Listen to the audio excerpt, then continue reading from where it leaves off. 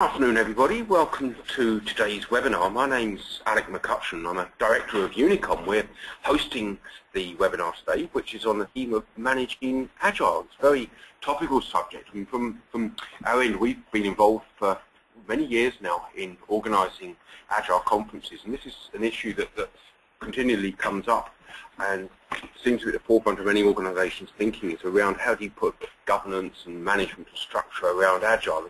We found from our perspective a lot of organisations seem to be doing agile at the team level, have scrum teams, and very, very successfully in many cases, and I think this is definitely the way agile seems to be heading and where things are. So what I'll do now, I will hand over to our presenter, who is again Graham Dick from Lamri. Graham's got many, many years experience in the IT industry.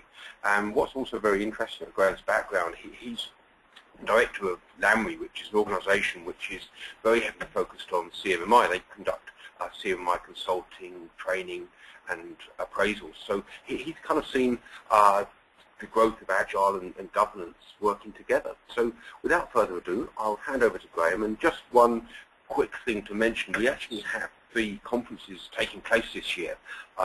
Just in a few weeks' time, on the 6th of March, we have 2 Agile conferences which are running in parallel. One is called Agile in the Public Sector, which is aimed at government organisations, and the second co-located event, which is on Agile methods in the finance sector. So it would be very interesting to compare those 2 business sectors and how they're adopting or working with Agile. And thirdly, we have a very big conference.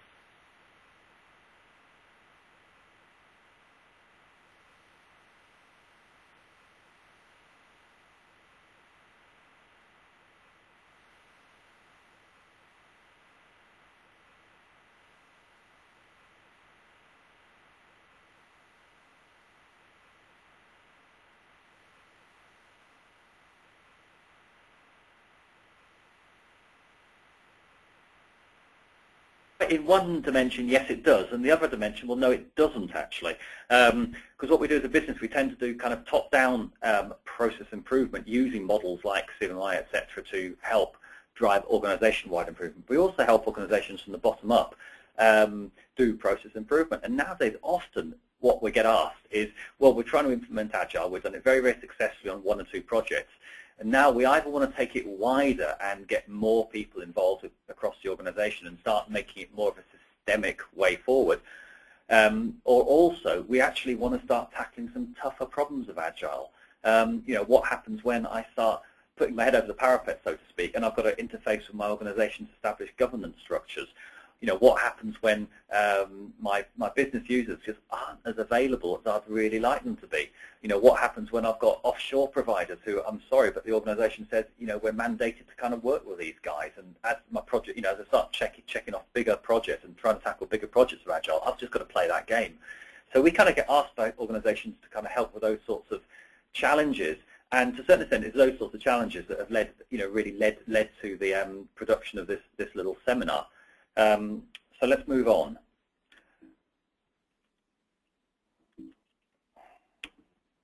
Okay. So we'll talk briefly, very briefly, Agile history, then look at some of the challenges, and then look at some approaches we can pull in to help address the challenges. Okay. So first of all, without much ado, I mean, Agile works, no question about it. It's absolutely got a sweet spot, which is kind of, for the moment anyways, moderately sized projects. A lot of close collaboration with the end user, empowered product owner, and key there, you know, time to engage with the business and with the team, development team. However, there are some classic kind of Agile pitfalls. One of those is kind of ignoring at your peril existing business as usual structures in the organisation. You know, the dislocated test team, for example, the existing governance structures which are more focused on waterfall, things like that. Failing to recognize that actually sometimes we've got to tweak Agile to engage with the context we're in and actually kind of earn the right to work in an Agile manner in our business. And also, you know, increasingly nowadays in larger organizations, there's just strategic delivery channels which have been set up for all sorts of very sensible reasons, often either offshore partners And if there's only so long we can kind of fail to, if you like, engage with those channels. Sooner or later, we've just got to embrace that and work with those guys. Again, this is a chart I've kind of stolen from Scott Ambler and then tweaked ever so slightly. And the interesting thing is, if you look at it, it's a whole bunch of kind of continuums really, from enterprise discipline to compliance requirements to domain complexity to technical complexity. And when you chuck agile methods onto that, you kind of and map it on, and the little puce-coloured boxes are kind of mapping this. Really, the balance of industrial experience of agile so far tends to be to the left side of each of these little continuums. And to a certain extent, what this presentation is about, it's about, well, what happens when I start tickling over to the right-hand side of those continuums? What happens when I start introducing some geographical distribution, some additional requirements for enterprise discipline, if you like, when my organization isn't quite as flexible as I'd like it to be, a more complicated domain, it's such bigger teams. What happens then? How do we adapt and take the fantastic benefits that Agile brings and still get those benefits and exploit them, but in these slightly more challenging environments? Okay.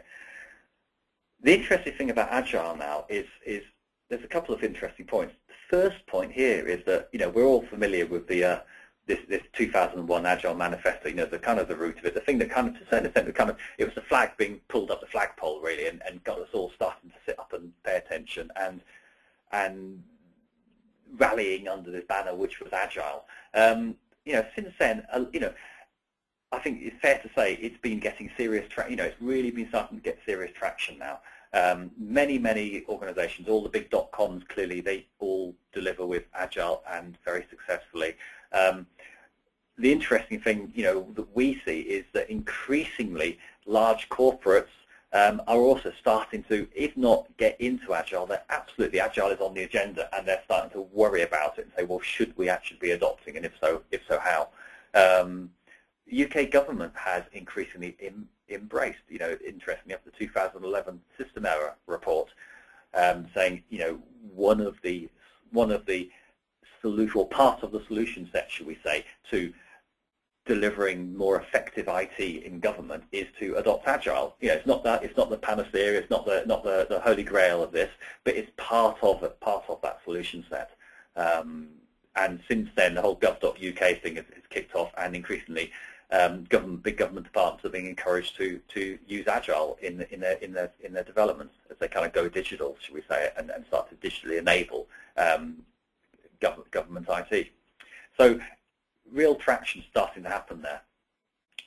The interesting thing that a lot of folks forget is that 2001, the manifesto wasn't the start of Agile. It actually goes way back. The principles behind that go way back to even the 1960s. The Project Mercury, the thing that put the first American astronaut into space in that tiny little silver capsule, actually used incremental and iterative development to build the mission software for that.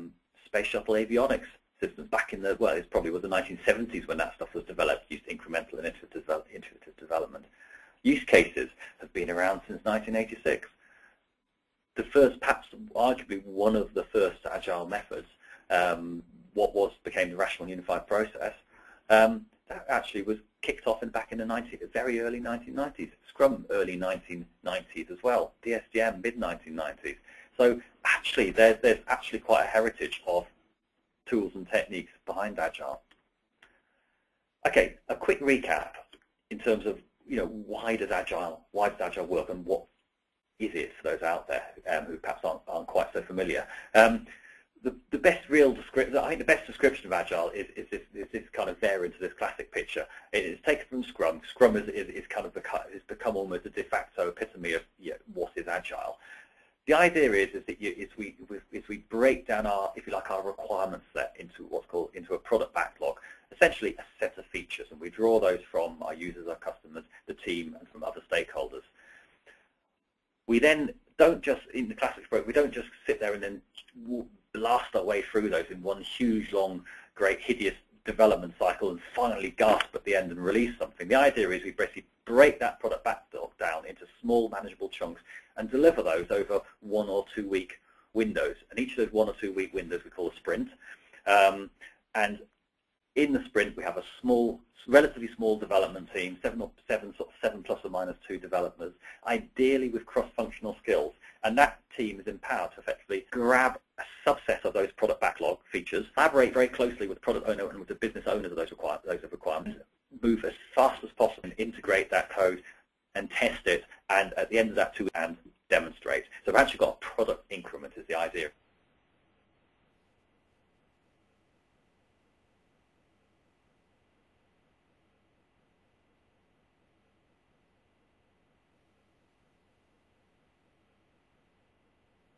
Immensely difficult to articulate what it is that the end system must actually do.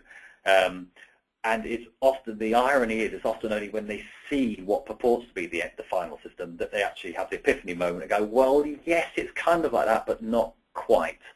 And this addresses that head on by building a slice, if you like, a slice of that end system, getting it in front of the customer so that you can see as early as and target, get the vector, if you like, which is the development vector pointing in the more correct direction. The idea is then we evolve these features over time, and the whole project is about delivering good enough quality and actually the features that are really, really required over time. Okay, so let's move on. Another key thing of the approach is at the end of every sprint, it's this learning. It's a continual improvement actually happening there inside the project, so we get better and better at working the process, our development process. Okay, looking at our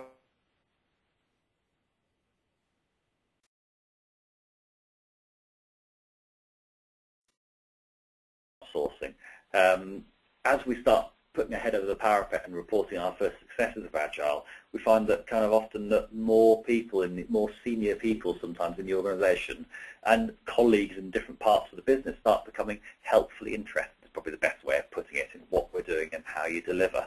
Start asking governance type questions of us, forcing us to back up and support what we're doing. Not in other words, not taking it for granted of what we're doing. Also, what happens is that unfortunately we start not being able to cherry pick the people we want anymore. We can't work with just the small group of people who are kind of almost like have self-elected and charged forward and really worked with the approach and learned how to use it. We've actually got to take the approach to the rest of the organisation, to perhaps the folk who aren't quite as flexible or collaborative as we might need, and also some of that team, that some of those folk will be very, very narrowly specialised and not able or willing perhaps to expand their skill set, all of which are things that kind of it starts making it a bit more challenging to work with the approach. And also we're less able to cherry pick our projects. We're going to get the good, the bad and the ugly, and also we're going to get projects of significant scale. Well, then it's first of all, don't fight that. You just got to accept it and go with it. And the trick to going with that is we're going to have to compromise. But above all, we've got to compromise, but we've got to try and keep maximising Agile's strengths. Part of that is so absolutely preserving an empowered team, embracing change and feedback. The most powerful vehicles there. Because if we start locking out change and feedback, what happens is it doesn't go away. It just snowplows, and inevitably there's a huge course correction way down the line when it's very, very expensive to implement that course correction. So we embrace change and feedback, such that we as a vehicle for understanding we're closer, actually perhaps better on course than we would otherwise be, and absolutely exploit customer contact, and above all, continuous integration. Fight all you can to keep continuous integration and to ensure that your sprint content is repeatedly tested. And what that's really getting at is just doing the hard stuff early, the hard stuff which always comes and trips us up if we don't. Get that done and get that done early, and then repeat and repeat and repeat. And one of the immense powers then of driving through, keeping continuous integration going, and keeping testing of each increment, testing each end of each sprint, test, is that what you do is as we incrementally build our system, what we're doing is we find that the increments we built earlier, we're actually regression testing them. And actually, by the time we've finally finished a project, elements of our system will have been tested dozens and dozens of times. And we actually come out at the end of an Agile project, you actually come out with software which is perhaps the best tested software the business has ever had. And that's one of the huge benefits of the approach. Okay, let's set the scene. A typical kind of business context. Leadership team come up with an idea for a business change or a product, something that's going to enable the business. Now, often that is underpinned by IT, and often there's a number of effectively IT changes required to deliver that business change. And typically they'd be kicked off, commissioned, kicked off, deliver, transition to live, operate, and it's only when they all get to operate that we actually that business change is actually enabled and benefits delivery can actually start. And so the key here is kind of starting to understand that context and understanding that the leadership team have expectations down on individual deliveries, and they're not necessarily the same expectations that the delivery team might kind of appreciate. Drilling in this a little bit further, there's often established governance in place, and it's there for really, really good reasons. At the end of the day, the leadership team need to understand that have a reasonable say or no say in terms of reasonable confidence that the solution is actually going to be delivered. Actually, a reasonable confidence understanding when the solution is going to be delivered, because it's solution delivery, which is benefits delivery, which is business advantage, which is effectively something we can sell better or more effectively. It's meeting a business need. So there's a reason for governance. It's there, and also there's often an investment case behind this stuff, clearly, and it's understanding that the investment is being made wisely and is governed appropriately. Interesting enough, when you look at statistics which have been taken, and surveys that have been made in terms of barriers to agile adoption, and I've stolen a few figures here on the right-hand side of the slide from an organisation called Version 1 in America, and they run an annual kind of state of agile development survey, and just go Google it. The link's at the bottom there of the slide. Go Google it and have a look at it. It's very, very interesting. And these are sort of challenges, the top challenges here. The agile adoption fails. One, you can't change the organizational culture, resistance of the organization to change, and then trying to fit agile into a non-agile framework. So there's three reasons there which actually all come down to the same thing. This kind of culture clash, this impedance mismatch between what agile is actually asking for and what the business is kind of prepared to give, really. So we've got to kind of adapt to that if we want to survive and exploit agile. So what do we do? I mean, you've got to be pragmatic about this, and what we urge is you've just got to fit in at first. So we've got to compromise. That means, until we've earned the right to be heard, we've got to play by the rules. Because otherwise, people just will not listen to us. And what people do listen to and respond to is success and demonstrable success. So to get that success, because we all know agile works, agile delivers, but to get that success, we've got to just play by the rules initially and play the game, should we say? So we have to flex agile such that in future we can then start suggesting to the organisation how the organisation itself adapts to better fit it to work with agile. Okay, some kind of challenges now. Often, one of the challenges, the big assumption, we assume that a product owner maintains a link to the business case. In other words, has a really clear understanding of what features in the product backlog are intrinsic to delivering the benefits described in the business case. And the interesting thing here is what we have there is when we're delivering is in order to deliver the business case, that the functionality dimensions that there must be these key features delivered. But also there's a kind of often a time and dependency dimension. Sometimes in between, between components, even between projects, and also between the business and we've got the operational needs, if you like, of the solution. And this interesting kind of dependency mesh. The interesting thing is that no agile method directly addresses this as a potential issue. So it's something that is just there's not necessarily magic bullets for this, but it's absolutely worth being aware that just because immediate business owners will have a view on priority of features, that's not necessarily the same view as business leadership have, and it's worth understanding that there could well be a tension in there that we need to take account of. Okay, so we drop down a level. Let's look at, we're building our product rather. Typically we build a product, we transition its life, we operate. Well, hey, wonderful. We've got our agile approach here. How are we going to build a project? The product answer with over a number of sprints, and we're going to iteratively and incrementally build our solution over those sprints. At the end of each sprint, we're going to demonstrate to the customer, we're going to get feedback, we're going to make in-flight corrections to our vector of direction, if you like, as we facilitate our customer better understanding what it is they're actually trying to deliver and what they're actually getting. But what happens when we introduce solution complexity and scale to this? We often find we don't have enough product owners to go around. What happens if we've got more than one product owner? That's potentially more than one guardian of the vision.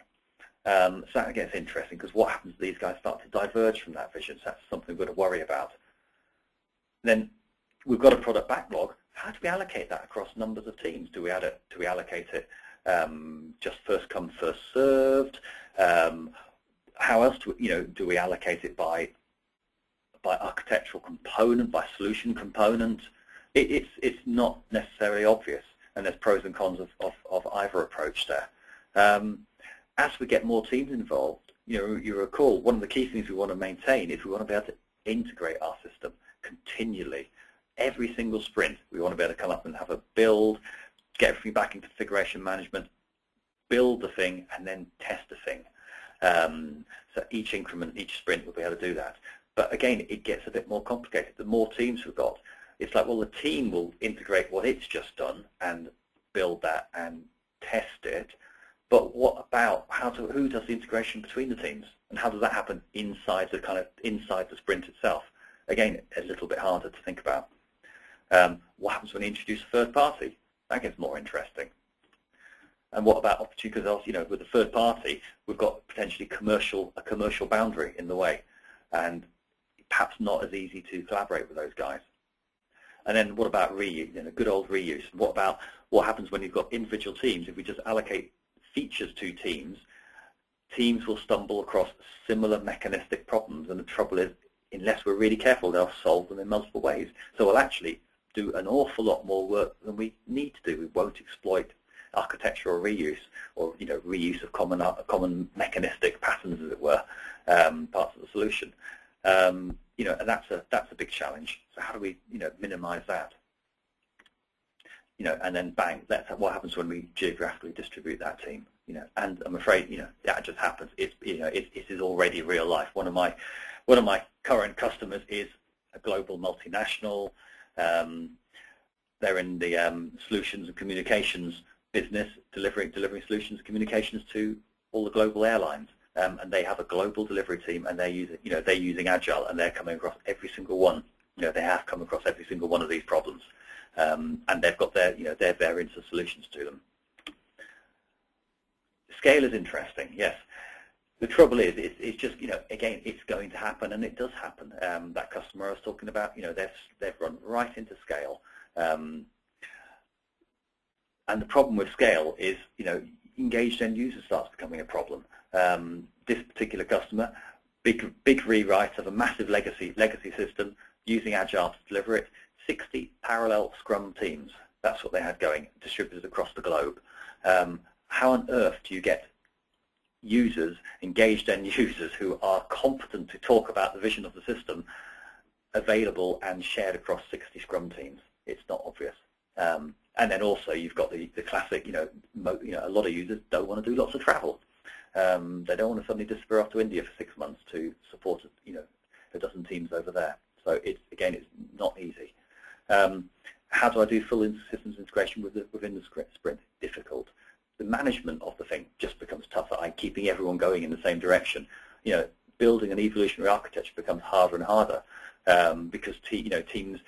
How do I actually get teams building consistent, common solutions to the common architectural challenges that will happen? All the enabling layers and the enabling components. I actually need to premeditate this stuff and think forward. Think ahead, as it were. And part of that, part of the solution to these problems is there's a whole bunch of old ideas out there, well, considered old now and in lots of inverted commas, that have come back from this heritage of iterative and incremental development back through to the 1960s. One of the classics here is the architecture word. We've got to treat it as a first-class citizen. As we scale, as we distribute, architecture just becomes a first-class citizen. In other words, we have to think from an architecture perspective. Sometimes we might need to think, we've got to think of establishing a cross-functional teams that will provide a delivery life support environment across our multiple agile teams.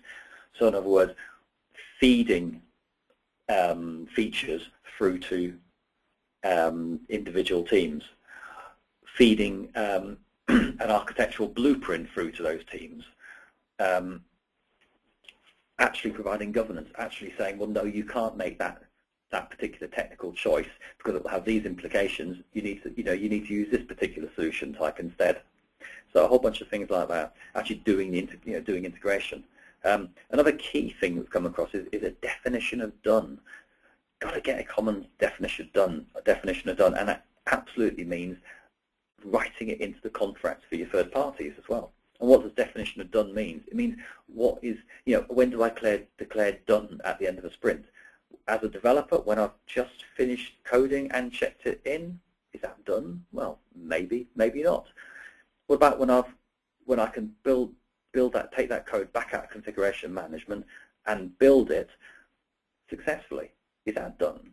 Well, what about then if I take it a step further and I can then deploy it onto a test box and run some tests on it? Is that done? Sounds a bit more like done to me and a bit closer to the spirit of Agile, but it's key to get definition of done, engaged and sorted here, and make sure that it's consistent across all your teams. We need to deliver iteratively, and we've got to build in continuous integration across those teams. And then another key is building and testing end-to-end as close to doing it continuously as is practically possible.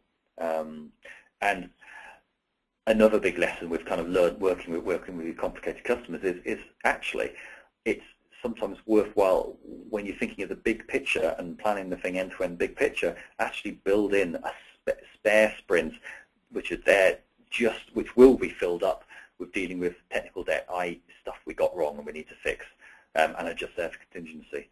The big project I was alluding to with 60 parallel Scrum teams, we were every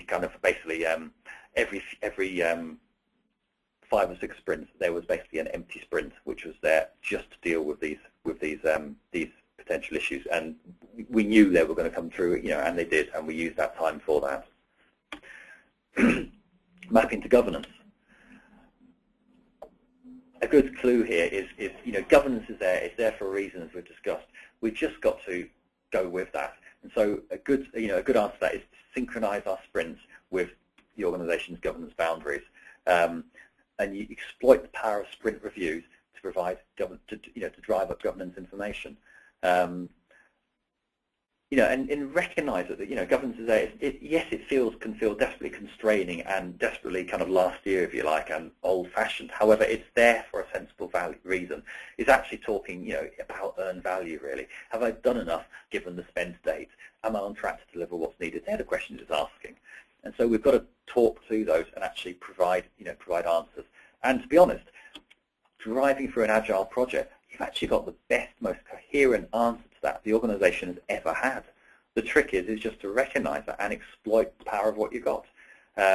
You might have to do a little bit of extra work in terms of adapting the information you're already gathering into a language and perhaps into deliverables that the organization can get at its current stage of maturity, shall we say.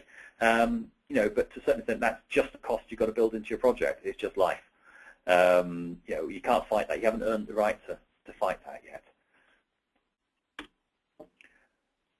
Benefits and dependencies. We talked a little bit about that earlier. But one of the interesting things is you just need to plan this in.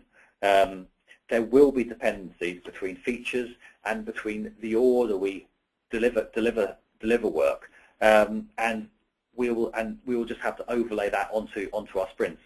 So some features will have a, must be delivered by this kind of sprint deadline on them, and the reason will be because some other team absolutely needs that functionality to enable it to deliver key business functionality, or alternatively, it's key business functionality that the business requires to get visibility of at that particular point. And so to give the business confidence, we've just got to actually take that, put it in a plan and say when we'll deliver this stuff and make it visible. Saying, well, we'll get to it when we get to it isn't really satisfactory. And, it's going to change as we learn more, but at least, you put it on a plan and then we deal with, we deal with the fallout even when it changes. Key thing here is as we build that sort of plan and that framework, is actually, you've got to keep collaborating and keep listening. And if our teams say, whoa, we can't do that, you've got to work with them, understand why, and adjust that delivery, potentially, get into that negotiation, adjust that delivery schedule if we have to. But a useful point from that as well is, it gives us early warning of delivery issues. Again, if we fail to meet some of these deadlines, it's just helpful. Why? What's gone wrong? What happened? Is our velocity not quite as great as it was? Well, okay, we'll have to adapt. Have to adapt the plan then to that. Something we found really, really helpful, again, is stealing from earlier work, is think in terms of giving focus to the intent of our sprints. And we've found it helpful to kind of think in terms of 4 overall phases. A what are we building phase, a kind of can we build it phase, and then a go build it phase, and then a business as usual, move to business as usual phase. And this isn't going waterfall on this. What this is doing is we're still running sprints in these phases, but it's giving a focus to the content of the sprints, almost giving the sprint a focus to the job it's going to do. So during the what are we building phase, it's about getting a grip on the scope, about getting a grip and understanding what are the key functional requirements. Perhaps establishing contracts with third parties, building technical prototypes to start underpinning the delivery we're going to do and understanding that we can actually deliver what we're going to do. During the can we build it phase, this has got an architecture focus, I'm afraid. This is the way we drive this. It's actually, at the end of this phase, we've actually confirmed we've got a solution framework that will scale, that will deliver the scope as we understand it. We haven't delivered the scope yet, but we've got something we can, you can actually do the thought experiment and work various features through that and see how you're going to do it.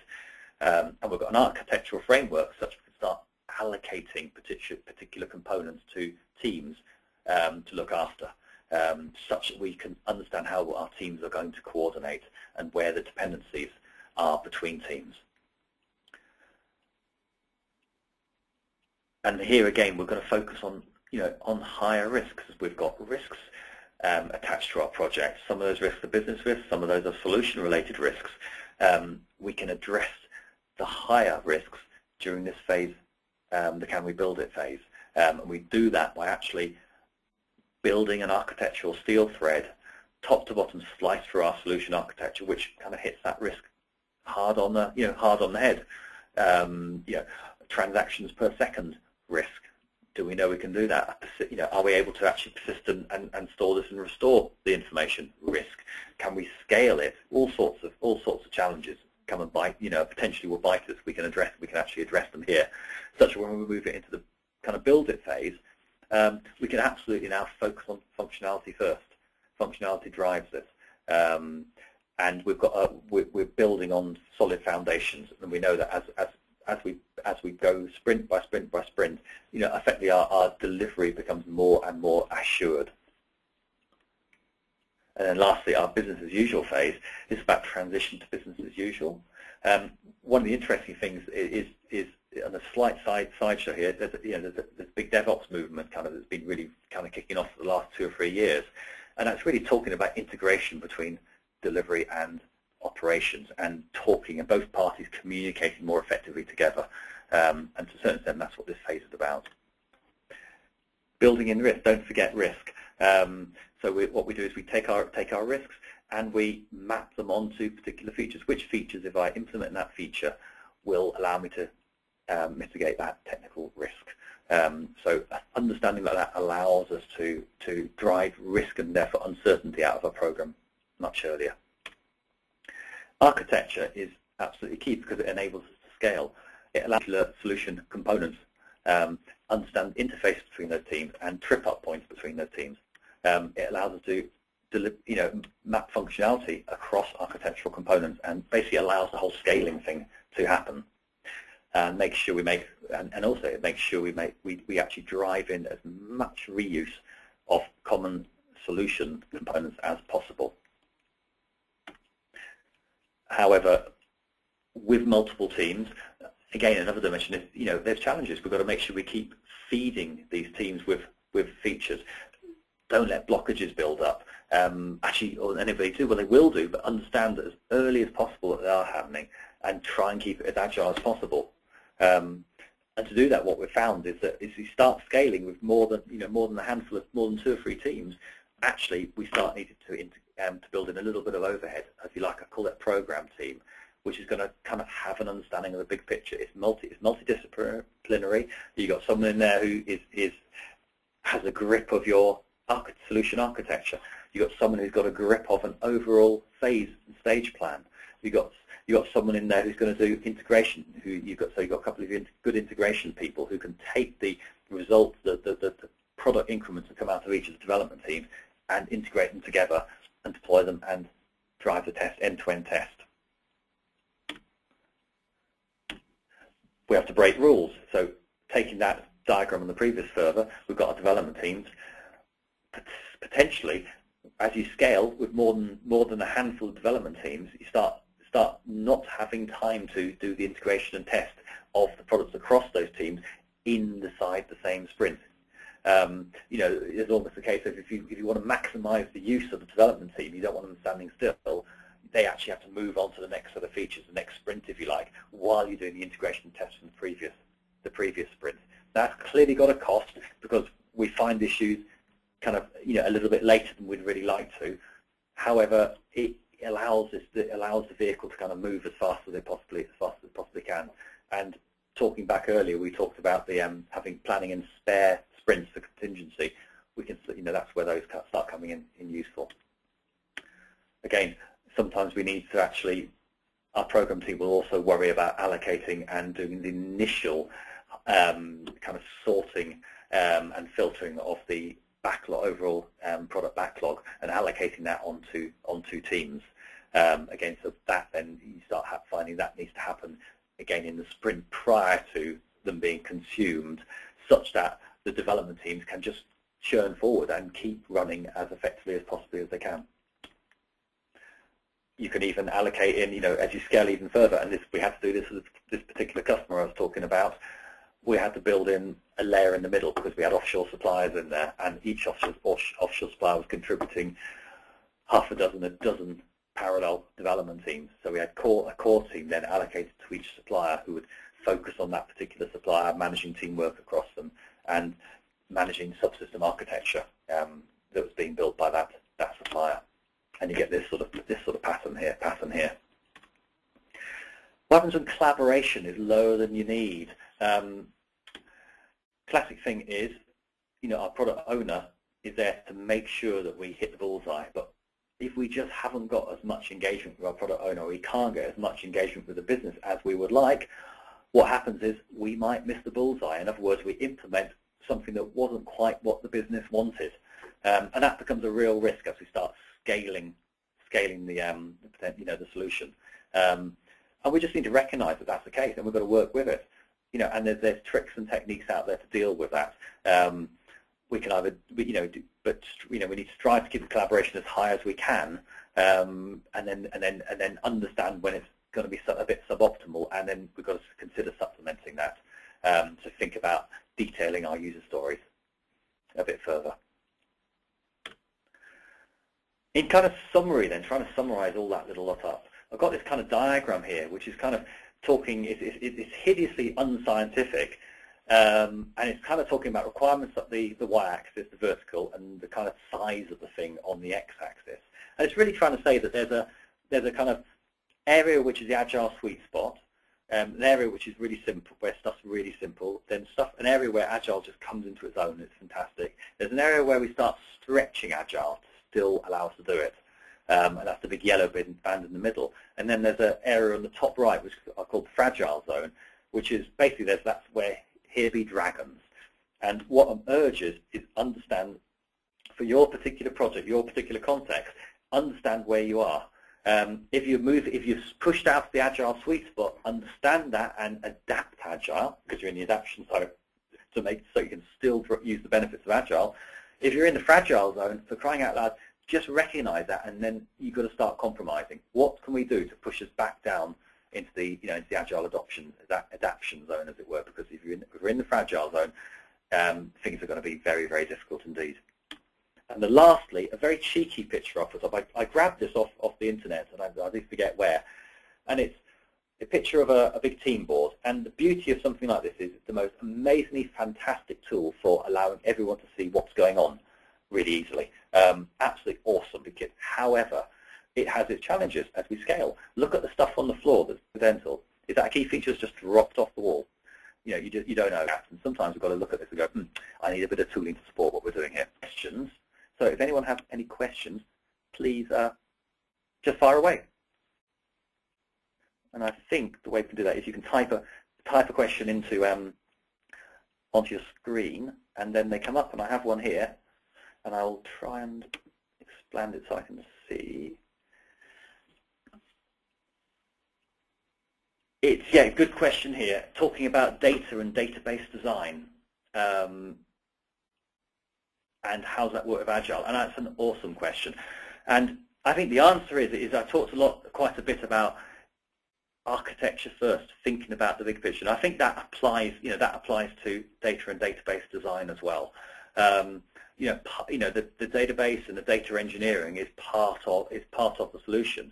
And often trying to take this approach where what we need, you need initially is a kind of a mile wide, inch deep view of what it is we're going to build, of the solution we're going to build, and that allows us to come up with to effectively come up with a starter for 10 architectural view and also data management view, and then we choose initial features based on risk that allow us to actually test effectively test that assumption, and I think that applies there to that question. But very good question.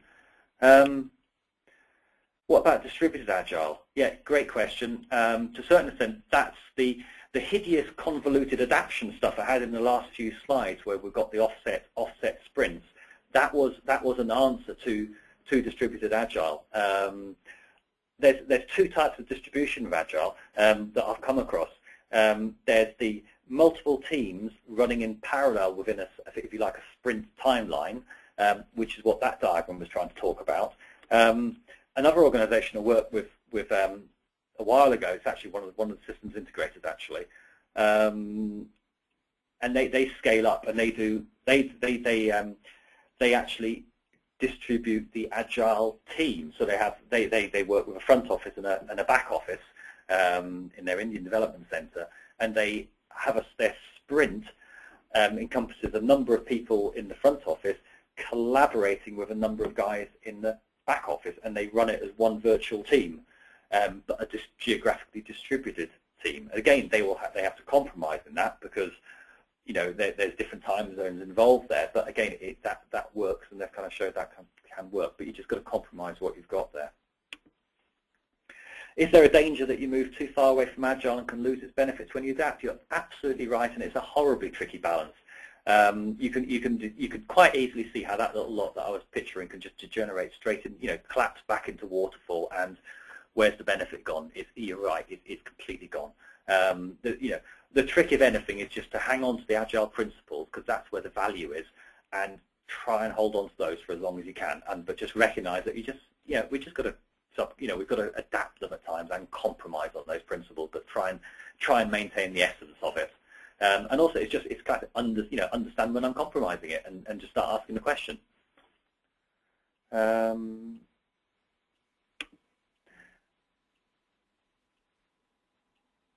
Question here in terms of techniques for use for prioritization, and to a certain extent.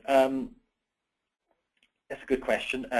Again, stealing out of the DSDM world, there's the Moscow principles: must have, should have, could have, etc. Really effective tool to bring in there. Having someone on the team who understands what the business case is really effective, and recognizing that the guys who are talking to you on the ground, your empowered users, don't necessarily have that same big picture view about what the business is trying to achieve. And sometimes, therefore, prioritization involves a blend of mixing what might seem like conflicting priorities. You know, from the big picture business point of view, feature A is very important and needs to be done by a particular time. From the point of view of an individual user who's one of the guys who's going to be using the system at the coalface, you know, feature C is very important, and that's a job for the product manager to actually, you know, we've got to square that circle and try and reconcile that, or at least recognize we've got the conflict if we have it. What else have we got here?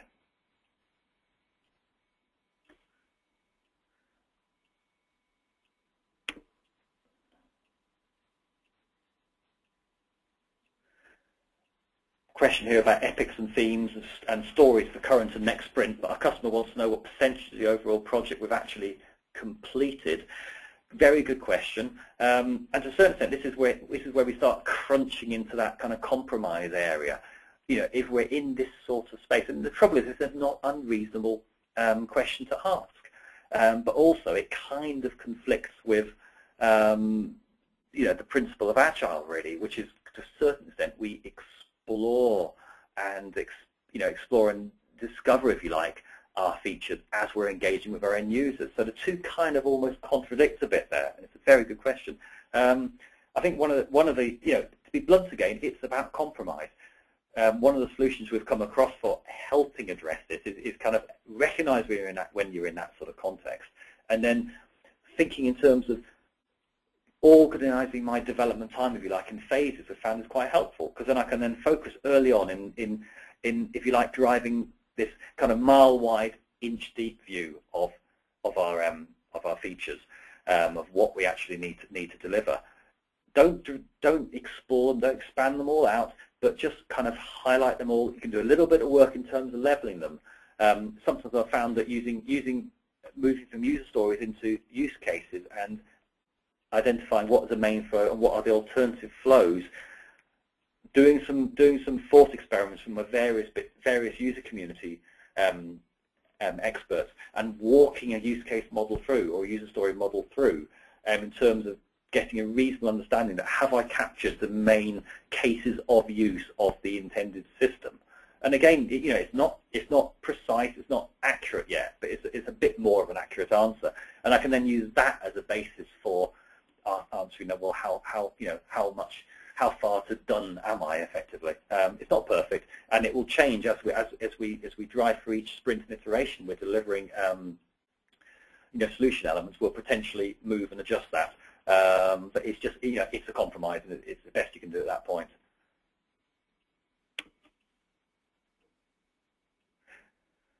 Question here about Agile is a business-driven approach to give the business what they want. So if you can't get the commitment to the business, shouldn't other approaches be used? Otherwise, right, we're at risk of making the Agile process looking like it's failed, when actually it's not the process but the lack of commitment, which is, again, excellent point, and you're right.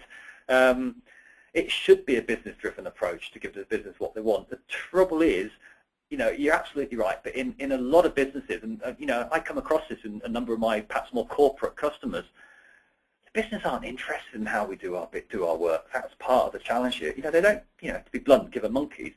They want to, you know, they say, I need this solution. You know, I've got very little time to engage with you to deliver it, although I do recognize it's absolutely key and important to me, but I'm just absolutely snowed off.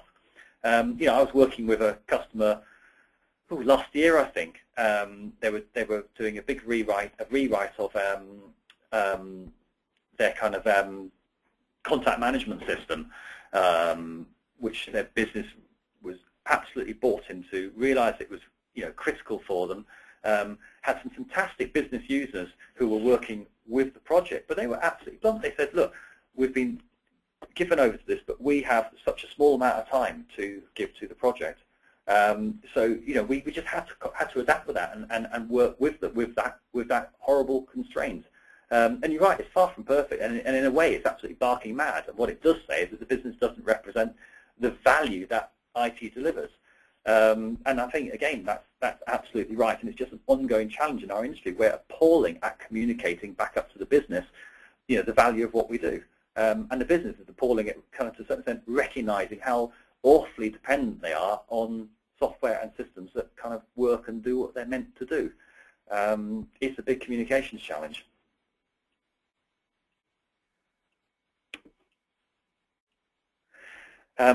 Question here, a CMMI question actually. How do you combine your last pitch and a CMMI level 5 approach? Data collection for project and program managers. And you're right, I mean, one of the beauties of Agile is that you've actually got flight time metrics which actually are based on something substantive. Rather than in a classic system, it's like, well, how far, being simplistic, how far done are you? I'm done because I'm a quarter way through my architecture document or my design, my design model, which is definitely subjective. We can actually talk in terms of real tested code, it's back to the definition of done thing. So I've really got something solid and substantive to base my measures on. And because I'm running multiple sprints with fixed time boxes, 2 weeks, 4 weeks, whatever the time box is, I actually can have some fairly substantive measures that mean something in terms of what's my velocity, for example, understanding how fast and how much I can deliver in a particular time. I mean, going back to that big customer I was talking about, they actually used function points to actually size how much needed to be done. And it's all compromising what you might, a lot of folk would think Agile is about.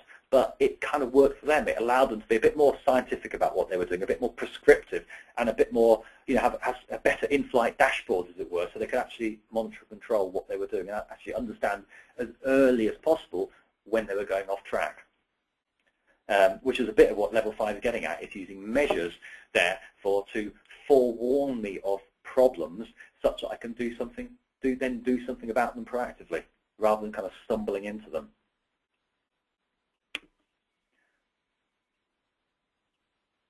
And then how can we mitigate not delivering what the business wanted they don't commit, which I suspect is the follow-on from the person who asked the earlier question. So yeah, great question. How can we mitigate not delivering what the business wanted they don't commit? Damn good question. And I'll almost question back, and is this an element of, especially as we scale, where the large projects as an element of they are always going to be a train wreck, and it's a question of what we can do to minimize the degree of the train wreck. There's always going to be dramas and problems, and I think the only solution here is, yes, we can disappear off into our bunkers and just work waterfall, and so we don't get any grief for 2 years, and then we kind of deliver something and it's wrong, or we can actually use as much as we can of the spirit of Agile and actually strive to deliver in shorter increments. So we've actually got something we can put in front of the user community, and actually getting something that works in front of the guys. I think it's the best way I've come across of actually starting to drive up the business engagement. Even if I have to compromise on what we're doing. Okay, I think we're kind of probably running out of time now for questions. So I guess, shall I hand back over to Alec here, and he can wrap up.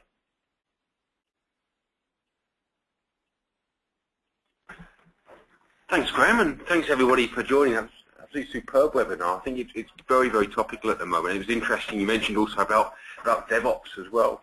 I think that this is certainly a subject a lot of people want to know about. It was borne out by the sheer number of questions and people attending today. I'm sorry we had to cut it short, but I'm obviously conscious of people's time who would be originally scheduled for 45 minutes. So we thought we'd just keep the questions going towards the end. So once again, thank you. And if you'd like to hear a recording of the webinar to share with your colleagues, we will be making this available, and we'll send everybody a link. And once again, if you'd like information about the conferences I mentioned at the beginning, the Agile conferences, and also we have a DevOps conference on 27th of February where Graham's colleague Andrew is presenting.